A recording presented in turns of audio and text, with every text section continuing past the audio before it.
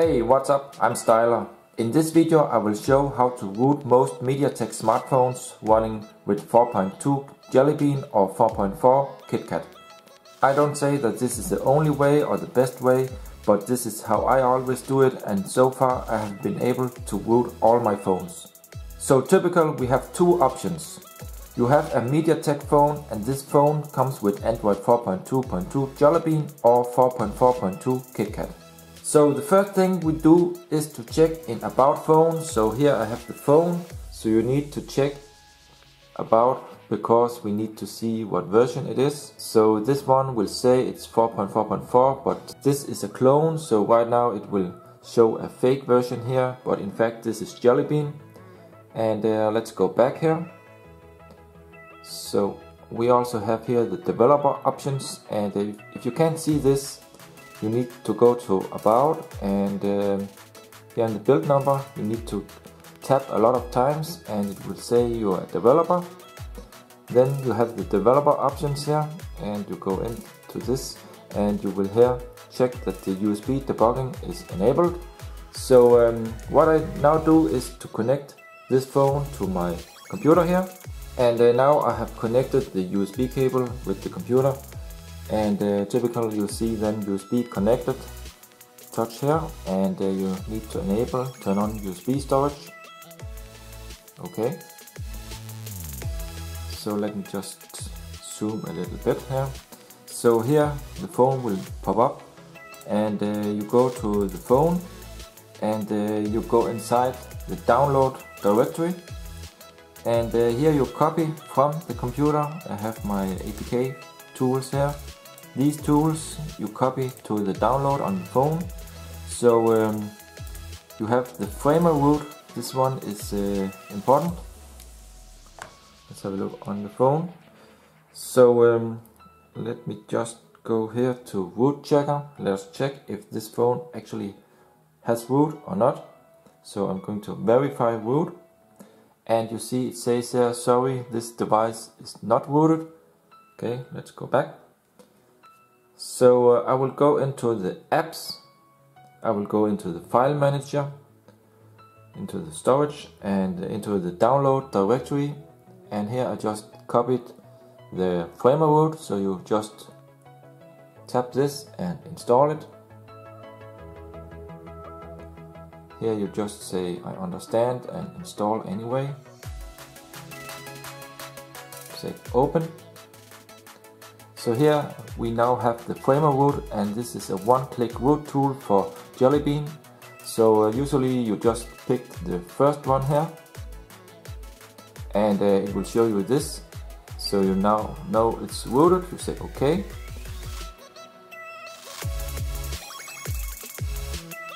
And OK, now I have rebooted the phone, and let's check out again here root checker. And we see here it has root now, root access. So this is how you root 4.2 Jellybean really easy. Just use the Framaroot one-click tool.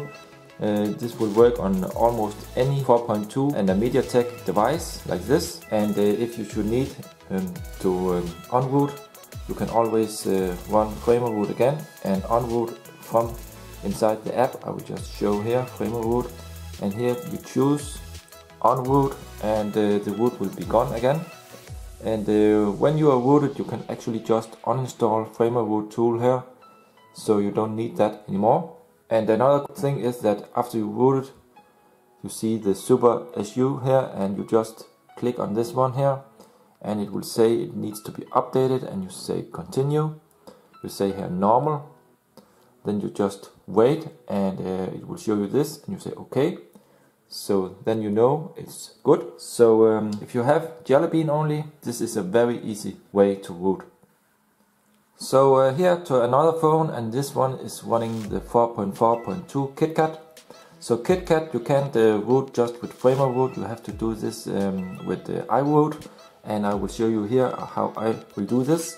First of all, I will check with root checker again if this already has root or not. We see no root access, and the reason I'm doing this is that some phones, for example from Elephone, They come pre-rooted from the factory, and then you can skip all this and just update with the newest SuperSU from the Play Store. But as you saw, this one has no root, so again I will check here in the settings just to be sure that we have about phone. We have here the KitKat version, yeah, 4.4.2. This is KitKat, and again, if you don't have the developer options, you just click a lot of times here on build number. You see developer, and you go here again to the developer options and check that USB debugging is enabled. Okay, let's go back. So again, I will connect this phone to my computer, and we see it's found here. We say USB mass storage, and I will enable here. So here it's found. I will open. I will go into the download directory again, and I will again copy all my tools, all the APKs, and this time it's important that we have link to SD and SuperSU. So that's it, and let me just zoom out again, and then I will disconnect here and remove the cable. So the next thing is that I will here on my computer install iRoot. See here, iRoot, and you will open up the website you see here, and you will get this page here, iRoot, and you just scroll down, you download here and install the app on the computer. So after you install the iRoot, you start up the program here, and you will see this. Let me just zoom a little bit again. Okay, so you need to connect your phone now. Then it will say something with installing here, and you may have to say accept. So if it will prompt you with anything on the display on the phone, you just have to accept or continue. And we still see here that it will install something, and we also see it pops up with the app here. And when this is done, you see this, it's connected, and you have here the button to click on root. So actually you just click here now on root. So now it will root the device. And it may also reboot the phone, as you see here now, and install some drivers here, and iRoot will just say waiting for device. So when this is done, you should see this B1 is rooted successfully.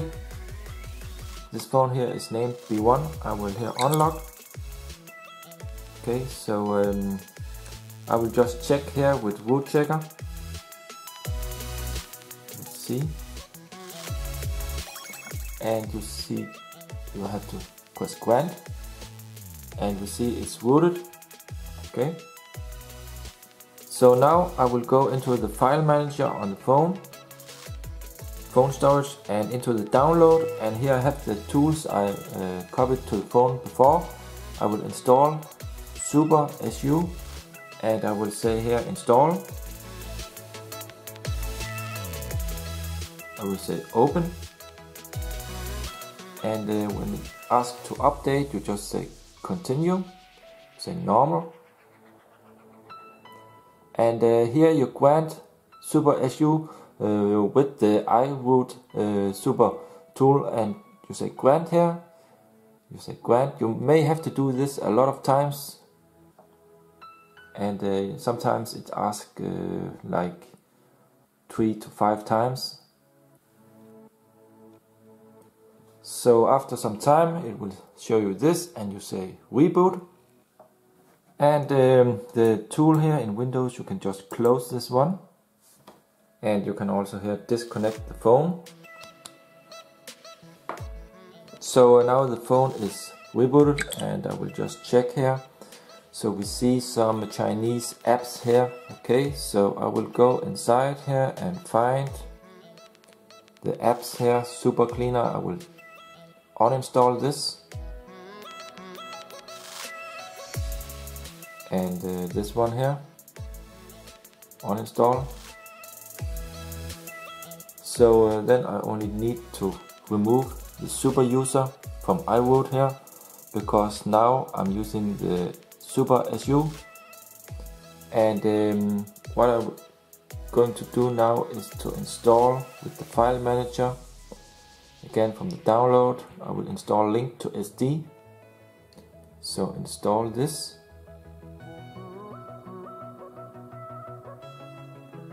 You open.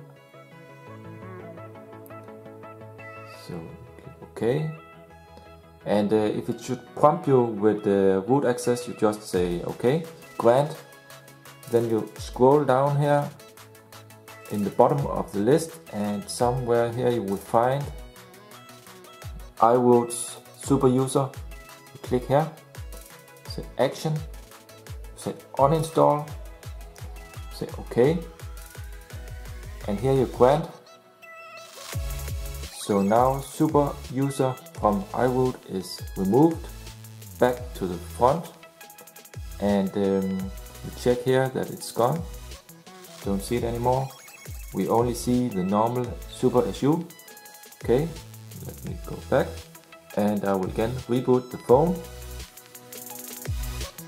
So now the phone is rebooted. So let's check.